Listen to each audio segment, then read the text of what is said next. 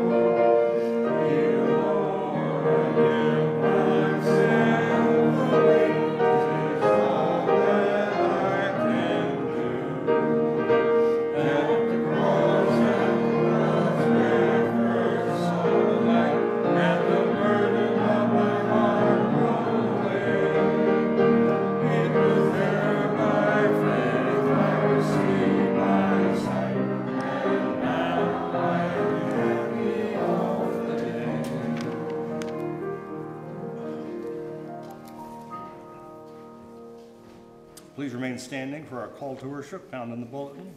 But before I start, I did forget one announcement. That's to welcome Jean back in our congregation. So thank you, Jean. Long time no see. All right. Let us come together as part of God's beloved family. We are indeed God's children. Let us gather today in God's house. We have been faithful at times, and we have strayed at times from God's love. But God has never given up on us, always awaiting our return home. God's love for us is so real that Jesus came to lead the lost home. Blessed be the name of the Lord. Our affirmation of faith is number 884.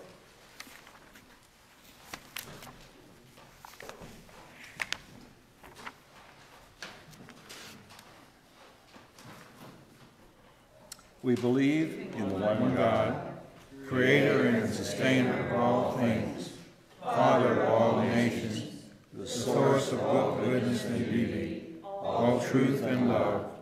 We believe in Jesus Christ, God manifested in the flesh, our teacher, example, and redeemer, the Savior of the world. We believe in the Holy Spirit, God present with us for guidance, for comfort, and for strength. We believe in the forgiveness of sins, in the life of love and prayer, and in grace equal with every need. We believe in the Word of God, contained in the Old and New Testaments, as the sufficient rule both of faith and of practice. We believe in the Church, those who are united in the living Lord, for the purpose of worship and service. We believe in the reign of God, as the divine will realized in human society, and in the family of God, where we are all brothers and sisters. We believe in the final triumph of righteousness and in the life everlasting. Amen. We believe in the Holy Spirit.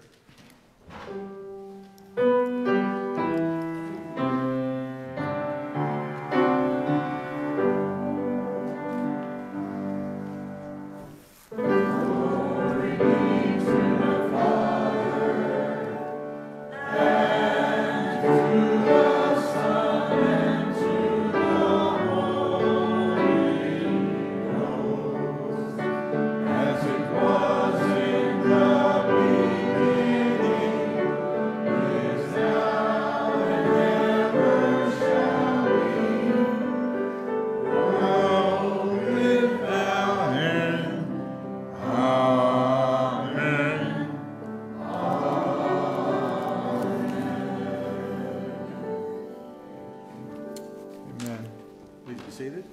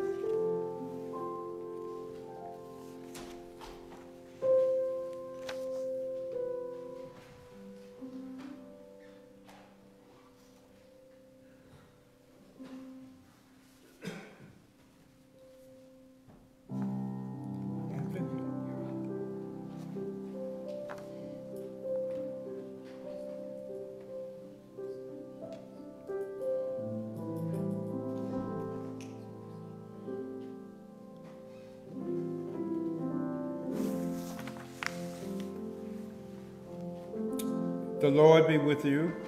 And also with you. We come today to thank God for this day.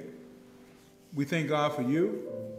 We've been praying for happenings around the world. Over in Russia, Ukraine, we're praying for them daily.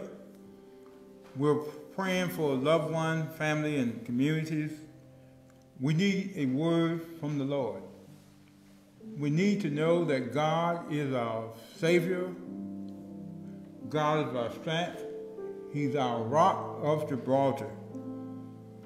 And now it's the time that we go back to God, turn back to God, continue to go home towards God. Let us take a moment of silence, lift up things up in our lives, and then I will conclude with a prayer for all of us. Let us pray.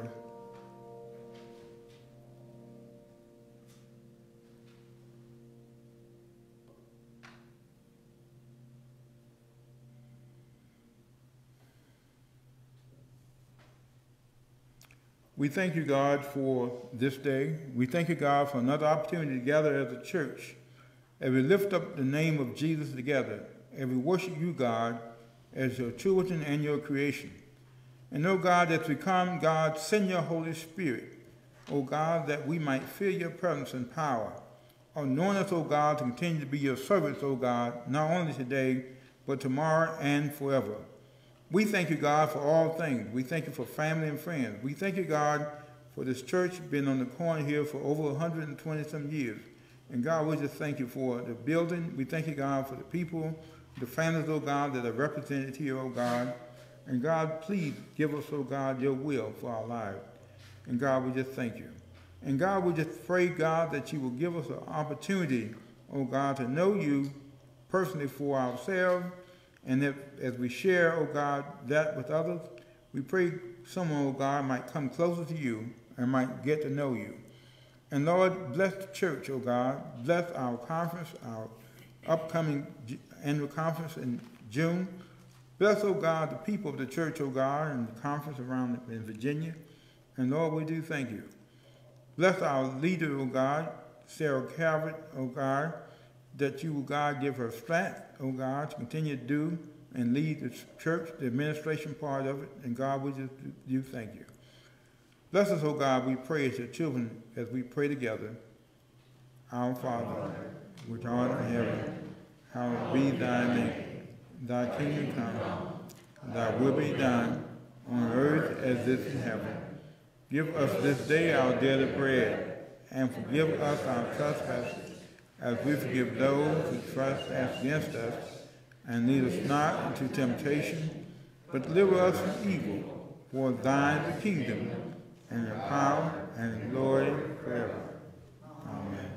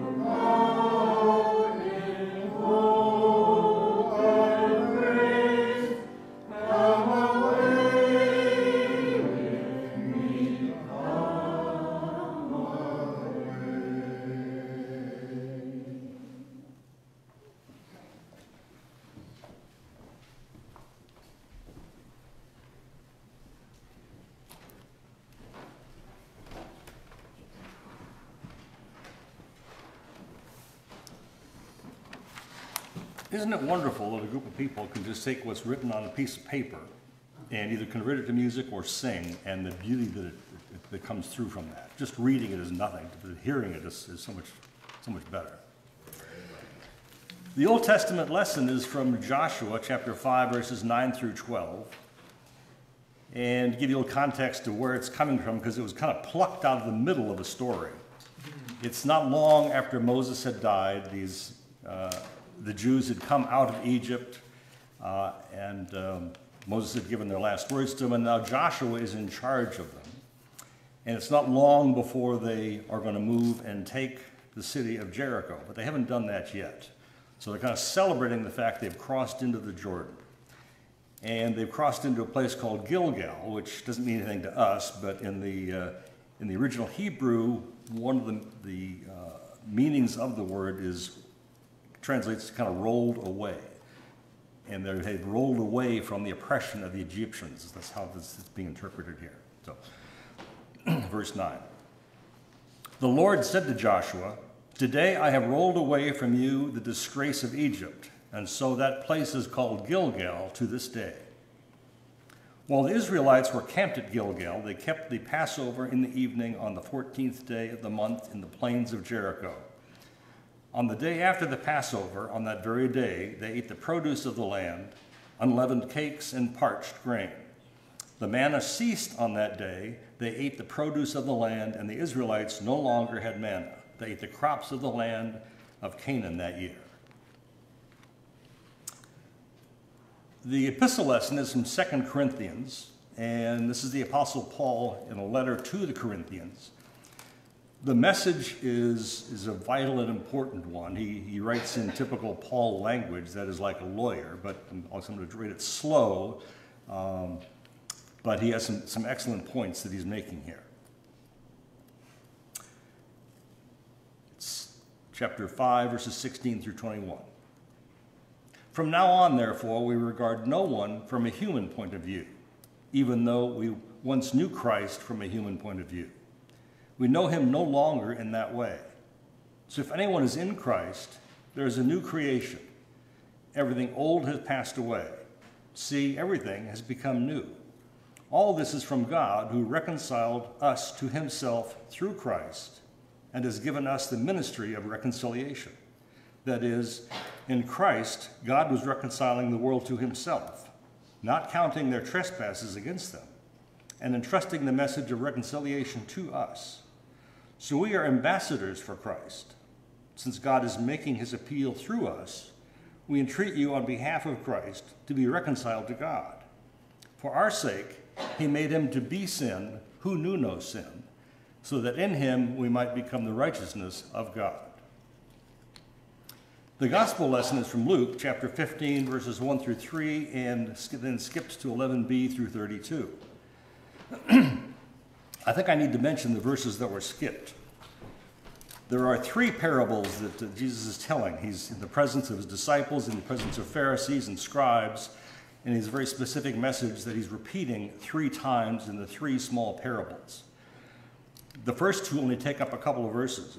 It's the parable of someone who has lost a sheep out of their flock, and the extent they go to finding the sheep, they rejoice, and he wants his friends and family and all to rejoice with him that he's found the lost sheep.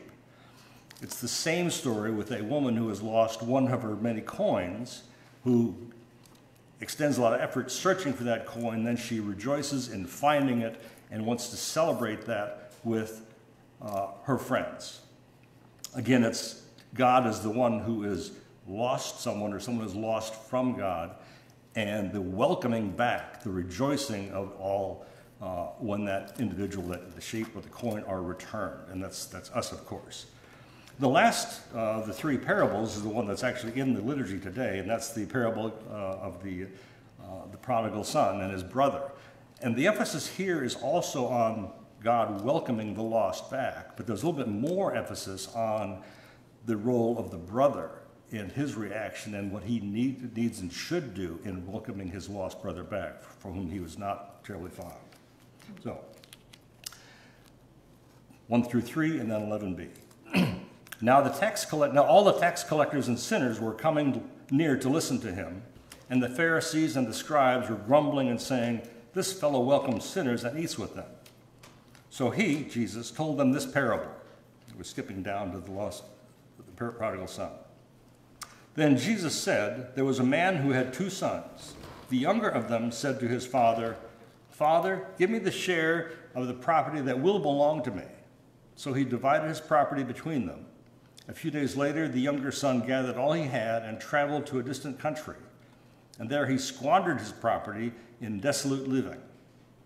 When he had spent everything, a severe famine took place throughout the country, and he began to be in need. So he went and hired himself out to one of the citizens of that country, who sent him to the fields to feed the pigs. He would gladly have filled himself with the pods the pigs were eating, and no one gave him anything. But when he came to himself, he said, 'How many of my father's hired hands have bread enough and to spare? But here I am dying of hunger. I will get up and go to my father, and I will say to him, Father, I have sinned against heaven and before you. I am no longer worthy to be called your son. Treat me like one of your hired hands.' So he set off and went to his father. But while he was still far off, his father saw him and was filled with compassion. He ran and put his arms around him and kissed him.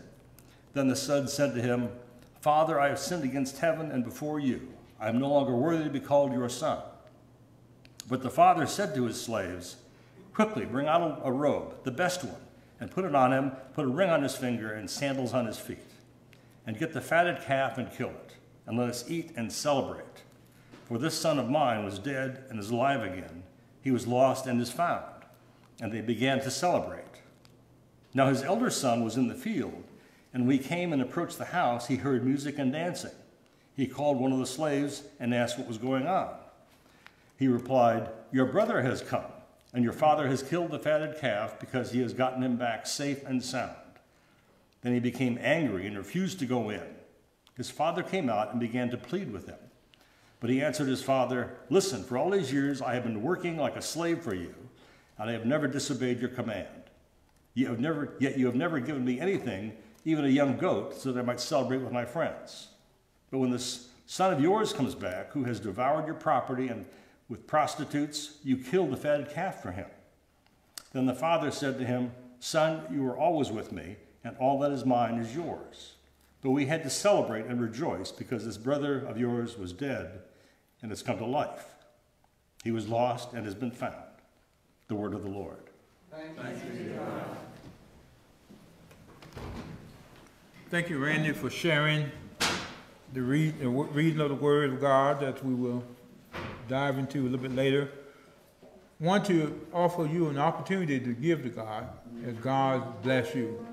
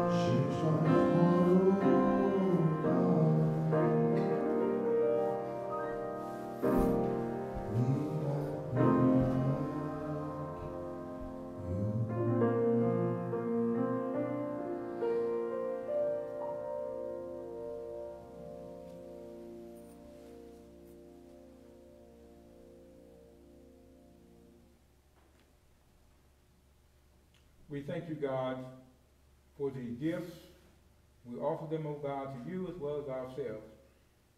And now, God, receive us all in your name, we pray. Amen. Amen. Please be seated as you're able to.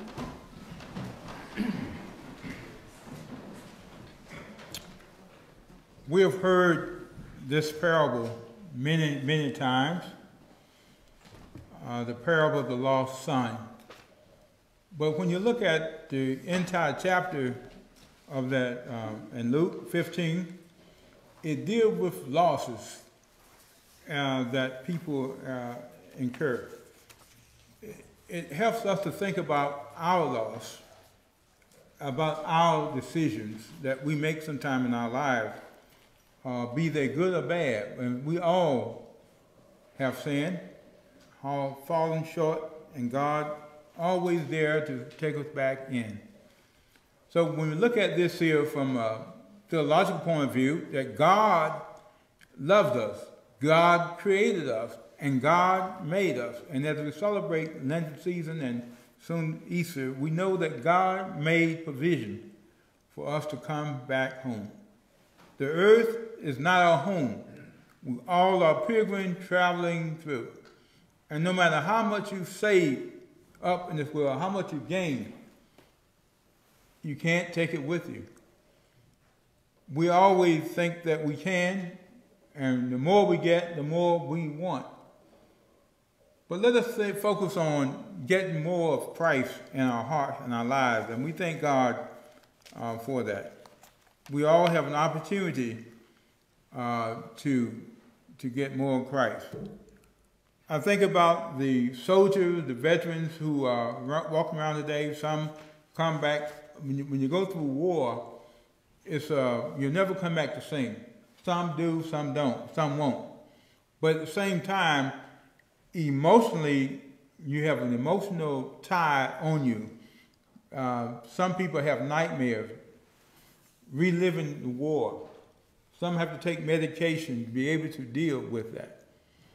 Whatever decision that we make in our lives, we have to deal with it, be it good or bad. I like Joshua, who was the successor to Moses. He was a warrior. He was preparing the people back after they came back from exile. They were never the same.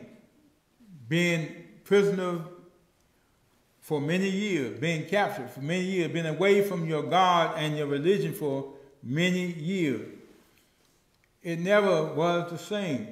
But at the same time, Joshua brought them back, and he had a lot of work to do in order to get things back to where they were. In the new beginnings, as I would say, new beginnings. They have to deal with dealing all over again, new beginnings, and it's refreshing to begin anew. Sometimes you work in a project, and sometimes, you wonder, gee, this don't look right. Do you keep on, or do you just tear it up and start all over again? Just like the potter on the potter wheel, when he molds the clay, if it makes one flaw, he breaks it all up and start all over again. And you'll feel better about that, amen? When we start over again, we will feel better about ourselves and about who we are in God, amen? So now, the story is interesting. I won't delve into that right now, but the story is interesting to note that we make decisions sometimes based on how things are at the present, at the moment. We don't look beyond the moment. We need to look beyond, church, the moment when we make decisions. I used an illustration one time that we were getting ready to leave Vietnam. The water was clear as far as you could see. Not a wind, not a wave. It was like glass. You could look for miles and miles and miles away. However, 2 or 3 hours into our voyage, the storm, the seas became rough. The wind began to blow. And at the same time, it was so bad to the point that we had to call general quarters to hatch the doors down, to lock everything down, to secure everything, and at the same time, in 2 days, that storm was just like that. So you cannot always judge the present moment to the future. And when I thought about that, and I thought about the prodigal son, everything was good. He said, Father, money can't buy you everything. Money, you take the money and money won't last long. But at the same time, it was smooth in his life. And the Bible says that he went away to a distant country. He went away, and then everything was going okay. He spent his money, and there was a famine in the land. Did he know that would happen? No. We sometimes make decisions by doing what we think is best for us. But rather than praying, his father did not argue with him in the text, did not say, well, no, I'm not going to give it to you. He was a willing father. Okay, when you go ahead on and make your bed, make your bed. If you make it hard, you got to lay in it. Amen? You heard that phrase before? Have you ever heard that phrase? You make your bed hard, you have to lay in it. But at the same time, that did not deter him from changing his mind. It did not deter him from, Father, give me all I have. And that is an insult to his father. Because what they're saying, Father, I wish you were dead. And we say things sometimes not even realizing what the significance of it is. I wish you were dead. So give me my money now. I can't wait until you leave in order to get my share. I got some living to do. I need to go out and venture out in the world to make sure that I know what life is all about. But you see, the father did not argue with him. He did not say no, but he completely gave him his portion. And when I thought about that, I thought about God with us. We think we know what we want. Until we become mature, we really don't know what we need. God is in control. So God took, as I see God working in all of this here, it wasn't human giving or thinking, but and sometimes families have given their children something else. All right, well, you spend it, it's yours. Here it is. Don't come back. If you come back, you SOL, sorry out of luck. And you make use of it, and some can handle and manage and make more from it, and some can't. Some people just cannot handle money. They think they can buy everything at one time. Well, we got a lot to learn about that, right? So now, only God's grace can help us when we need help. Young man came to himself, as the scripture says. He came to himself. He began to think, how many hired servants do my father have at home? And them out here eating in the pig pen, eating what they eat. Pigs are offense to Jews. Living with the pigs, eating with the pigs, eating and glad to get. He did not account for all that. But then it knocked him back to his senses. How many hard servants do my father have? I think I will get up and go home and go back to my father and say to him, Father, I have sinned against you and against heaven. If you would just take me as one of your hired servants, Lord, that would be enough for me. I'll be satisfied. I'll be happy. The mental anguish we go through. he wanted to lower himself to that standard. Mentally, he needs to be healed. Mentally, he needs to know that God loves us no matter what. A loving father will love us no matter what. In the first part of this parable, 15th chapter, lady loses the coin, and she sweeps the floor until she finds it. And when she finds it, then she rejoices. I have found my coin. And I thank God for showing the human part of this parable, because there is jealousy among siblings, among family, among friends, in churches. There is jealousy all around. The young boy said, well, and I like the father not argue with his son, to here, take it. And he was hoping in his heart that he would return. He did not know how the father felt. And the father waited and looked for him every day to come back. New beginning. Was it ever a time in growing up you got yourself in trouble? And your parents gave you another chance? Hello? Gave you another chance, and we'd be pleading to them, give us another chance. I will do better. But then, and when they give you another chance, that's a good feeling. Amen? Go. You won't go to bed hungry tonight, or you will not get that lashing that they normally will give you. Not now, but they save it up to later. But we learn from our mistakes. But when you got a new beginning, everything is okay. So I like the story because it shows it shows myself, it shows me who you are, and shows me what a great God we serve. So when you lose everything, when you don't have nothing, where can you go? When you're living out with the pigs, and I say, come out from among the pigs. If you're still living out among the pigs, come out. God got something better for you. And I can imagine in my own mind's eye that the young man decided he was going to go home. Did not know what his father would say or how he would receive him.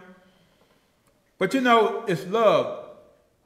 It's love. And I don't think the father ever stopped praying for him because he was his son. He continued to pray. And the reality one day became true because his father looked up down the road, as he would do every day, and saw him coming back home. He looked and looked and looked. When he realized that it was his son, he did not wait until the son came to the porch, but he ran out, embraced him, and kissed him, and welcomed him home. Welcome home, my son. Put a fine ring on his finger and killed the fattest calf, and to celebrate. My son once was lost, but now he is found. Amazing grace, isn't it grace?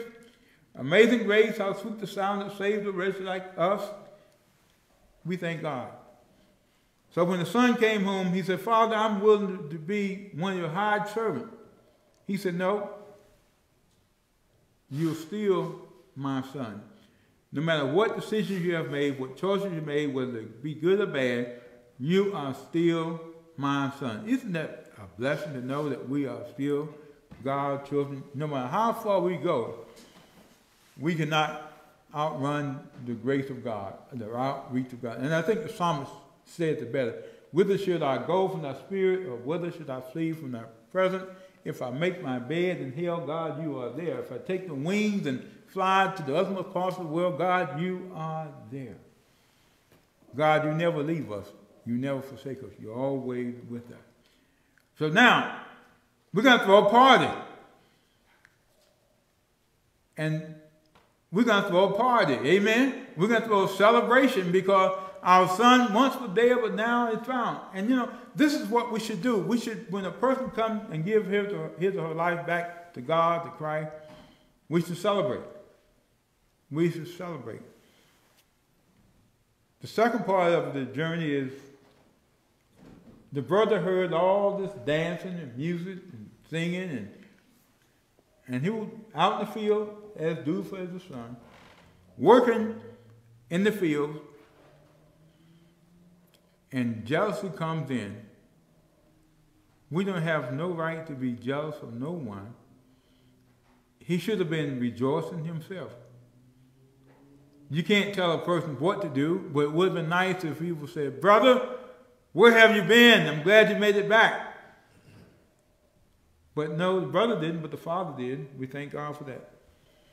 So now, he had the brother, the lost son, was thinking that he was not worthy. We sometimes feel that way. We're not worthy of what the Lord has for us. Ears have not heard, eyes have not seen. And just like when Joshua, he brought the people back from exile, from Egypt, they had to get readjusted. If you look at the slavery people, those who were free from slavery didn't know what to do with it. Nowhere to go, no land. Some of them wanted to stay in slavery just to have a place to stay. But when the Son of Man free you, you're free indeed. And some fled north, some ran this way, and almost like whenever you have to start over again, it's a new beginning. It's good to have new beginnings in our lives, amen? Because we can get too comfortable where we are and don't need to do anything, but God is always with us. Know that God is with us. And God's grace and mercy will lead us all the way into the end. New beginning. When have you had a new beginning to occur in your life? When was the last time you had a new beginning? And God is the author. God is the founder of new beginning. God can take our lives and make us whole again. Man, we could say, I once was lost, but now I'm found. Was blind, but now I see. Amazing grace, how sweet the sound that saved a wretch like me. Let us pray. God, we thank you for the new beginnings that you give all of us. And we accept it, oh God, and we appreciate them. And not to become jealous of anyone else, oh God, but rejoice with them. And Lord, we just thank you right now for Cranford Church and the community we're a part of. And as we, oh God, will begin new beginnings, oh God, perhaps with another minister, oh God, we know, God, you're going to be there. You're going to go before us, oh God, and your will is going to continue to be done. And Lord, we do thank you, God, for new beginnings and also new beginning for me. In your name we pray. Amen. Amen. Our closing hymn.